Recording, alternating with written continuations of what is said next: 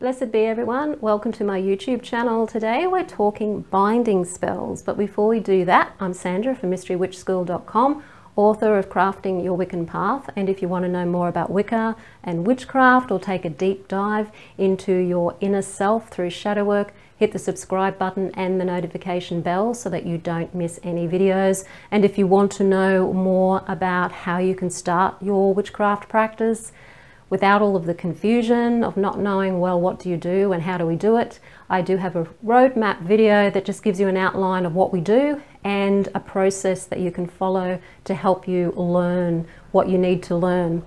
The link to that is in the description field below this video, and it's called How to Start Your Witchcraft Practice. I've had a few requests about binding spells over the last few weeks, so I thought I'd just put them all together into one video about binding spells. They're not complicated spells, but people seem to be having a few questions about how to do them. So I'm going to offer you 3 different ways that you can bind that are really simple ways and ways that I've certainly used, and I know a lot of other people use these methods as well. But first off, what is a binding spell? Mostly a binding spell is how to bind somebody from doing something. Think of it as a restraining order. You're trying to prevent somebody from doing something. Now, from an ethical point of view, you want to be making sure that it falls into the protection magic realm. So you're wanting to bind the person from doing something that is potentially harmful to you or to your family or friends or whatever. And make sure that it is definitely something that is harmful to you. So they might be threatening your physical well-being. They might be threatening your livelihood, your job, your career, your business. They might be threatening you through bullying, through harassment, through stalking, that kind of thing. Where it's causing you an incredible mental, and it's causing you a lot of fear, essentially. And that fear can be fear basically for your life or for somebody else's life or well-being. So make sure that it is something that is a real threat to you before you go manipulating other people, because binding is that, it's influencing other people, and you want to make sure that you are doing it for protection reasons if you feel the need to do it. It's like a restraining order. You'll put in a restraining order from somebody who is potentially violent to you, then a bind is a magical way of doing that. There's different ways that you can go about it though. One of the questions was about freezer spells. Freezer spells are a form of bind where you're freezing the person, so you're freezing them from doing something, you're cooling them down, cooling them off, and they're effective. I personally have not found them to be as effective as other methods, but some people do like to use the freezer spells. They can be pretty quick and pretty easy.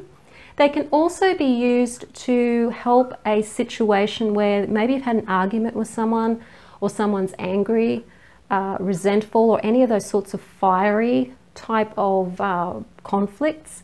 Putting their name on a paper and throwing them in the freezer is a way of cooling them down, okay, energetically. So you can use a freezer spell to help cool an argument or to cool something down, to take the heat out of something. So it's not necessarily binding them. It is just cooling them down and taking the heat out of something. That is probably the best way to work with a freezer spell, rather than trying to use it necessarily as a bind.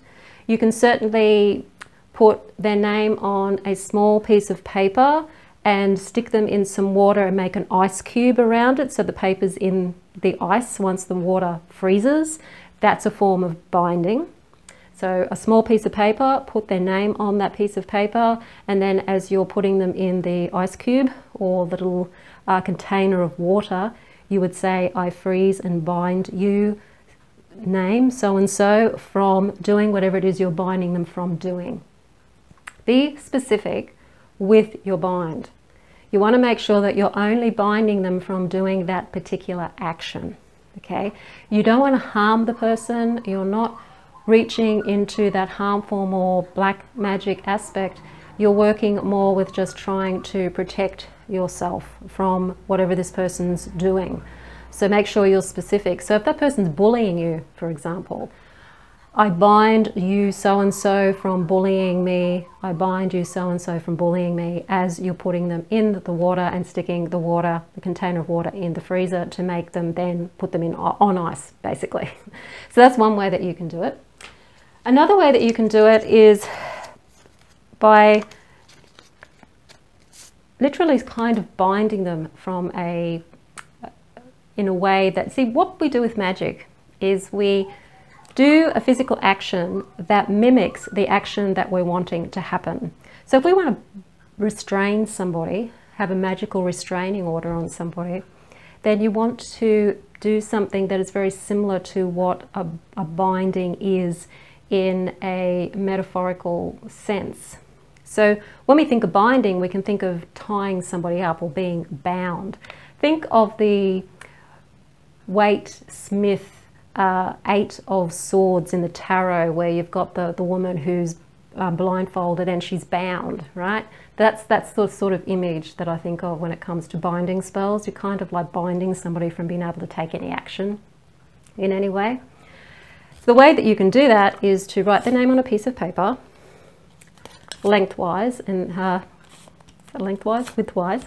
then turn it up, and then write on here, I bind you from whatever it is that you're binding them from. So if they're bullying you, I bind you from bullying me and causing me harm. I bind you from causing me harm and bullying me. And you can get even more specific if it's something that they're bullying you about. So maybe they're bullying you in some really specific way. Write that on the piece of paper going down vertically. Okay, so horizontally, their name's on the paper, turn it around vertically, writing it down as many times as you can get it on the piece of paper. Then with that piece of paper, just fold it over away from you, because you're binding them, you're taking them away from you, and then rolling the piece of paper up into a small rolled piece of paper. Take your thread, so it can be a black thread or a red thread or both, a black and a red thread, and as you're winding the thread around that piece of paper, you say, I bind you so-and-so from harming me and bullying me. I bind you so-and-so from harming me and bullying me. And as you're doing that, you're binding them, okay? You're binding the paper, which represents them, is like binding them. So that's the correspondence aspect of magic. With this piece of paper then, you want to make sure that you put it somewhere that it is going to be bound and safe. You can pop this in your water and make an ice cube with it. So that's one way you can do it. The problem with the freezer bit is if you're living with other people, so if you're in a share house, then it might be a problem doing this sort of stuff in your fridge and your freezer. If other people find it, they may take it out and it may melt, and then of course you've got to go ahead and do it all over again. Or you can make yourself a little binding pouch out of some black fabric, sew up the sides with some black cotton or red cotton or both, leave an opening at the top, pop your piece of paper in that pouch and then sew it up with your red and black cotton. Or get yourself an envelope, which is even easier because it's cheaper, and you may have envelopes maybe around from the days when we used to send things through snail mail. They're still available anyway. Pop it in the envelope, seal the envelope. You can put symbols outside the envelope, maybe some pentagrams. You might want to put a Saturn symbol, because Saturn is the planet of binding. And then put it somewhere safe, where nobody is going to tamper with it or release it in any way. And if you want to release the bind, then all you have to do is undo the bag, undo your envelope, or take it out of the freezer, and then just undo the piece of paper, and then do a short spell. This person is no longer bound, and then you can destroy all of the contents quite safely. Another thing you can do with your piece of paper is, before you roll it up, is you can anoint it with herbs or oils such as rosemary, frankincense, clove. If you want to bring some sweetener to the situation, you can add some honey or some sugar, so that will just sweeten the person. particularly if it's a situation where they're very bitter, perhaps. You might want to bring some sweetness into it.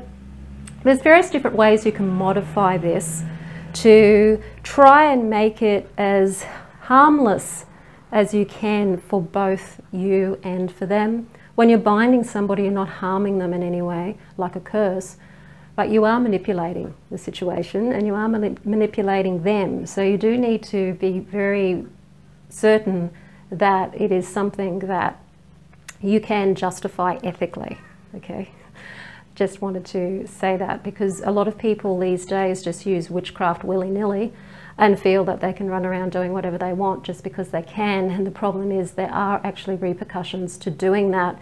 It might not be in the way that you think the repercussions will come, but they do come, and it's usually in forms of more of the same stuff coming at you, or just simply you just not having a very happy life or really being connected to yourself in the end because you've just allowed your ego to run amok. Okay, so make sure it is something that's you really need to be binding from. It's a real threat to you in some tangible way. If you want to know more about how you can do your spells to make them more successful, binding may be a part of a spell plan that you need to have, particularly if you're trying to save your job or something, save your livelihood. Then you may need to have a bit of a strategy. Spell work does come with a strategy sometimes. I have the Spellcaster Checklist. It is a free PDF that you can download to help you with your spell work. So the link to that is in the description field below this video, along with the How to Start Your Witchcraft Practice link that's also in the description field underneath this video. If you like the video, hit the like button, share it with your friends. Don't forget to subscribe. I'm Sandra from mysterywitchschool.com. Blessed be.